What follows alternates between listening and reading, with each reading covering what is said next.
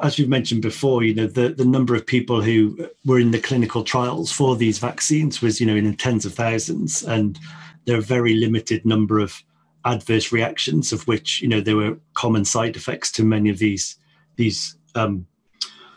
types of vaccines. So I think from a safety point of view, there isn't, there's so many people who've had it now, like in the millions, as you were saying before, in Israel, where we haven't seen any major adverse side effects at all. And by now we would have seen them. So I think, from that side of things, I'm fairly confident, if not completely confident at all, that it is safe to have. It's not going to cause any issues with people who have it. And if there are going to be issues, those patients will probably already be known to the medical teams that they could potentially have adverse reactions, such as those who have severe allergic reactions, etc.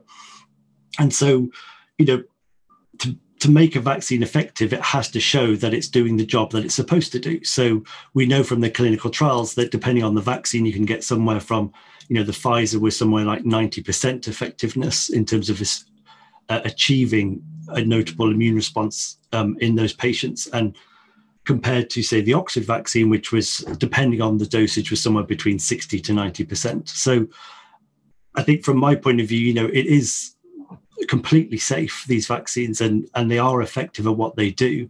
And more so than perhaps many other vaccines that we know, these vaccines are under a huge amount of scrutiny from the public, rightfully so. And so the data that is supporting these vaccines has to be held up to the highest standards, and they are showing that they are effective at what they do.